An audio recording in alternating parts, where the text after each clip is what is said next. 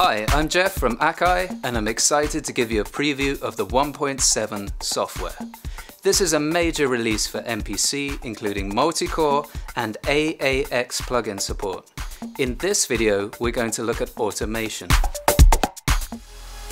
In 1.7, insert effects, drum programs, and VSDIs can all have their parameters automated. There are two ways of controlling automation in the MPC. We have DAW style automation of a program channel strip, where each strip has its own automation button. And we also have a global automation button for a simplified automation experience. On the hardware, the Q-Link trigger button can be set in the preferences to control either the current program's automation state or the global automation state. It's up to you.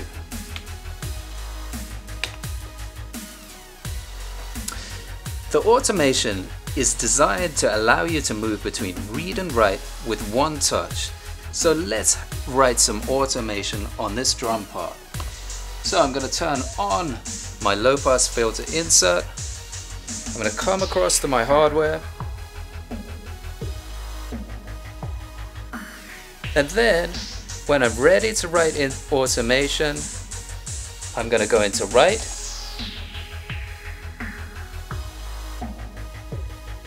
Move my Q-Link. Then once I'm done writing automation, I'm going to flick it to read. And then once you have your automation in there, it's literally one touch in to write more, one touch out. So you can keep overdubbing and adding automation until you're happy with it.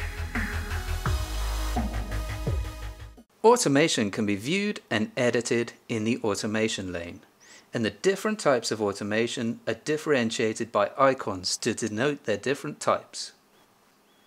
Automation can also be viewed and edited in the software GUI list editor, here, or in the hardware list editor, here. In 1.7, we have also dramatically increased the number of parameters inside a drum program that can be automated. Lastly, in 1.7, for live performance, we've expanded the destinations available for the Q-Link effects section. Now we can control the master effects parameters. So if I come across to my master effects, instantiate a high pass filter,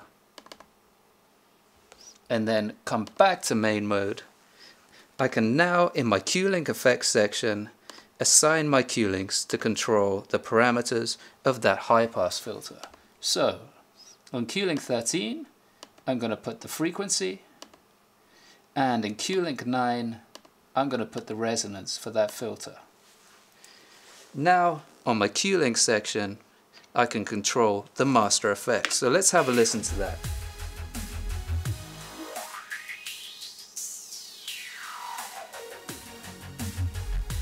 I can combine these master effects with things like my note repeat parameter, and actually start to really engage in different live performance techniques. So now you've seen the new mixer and automation workflow in 1.7.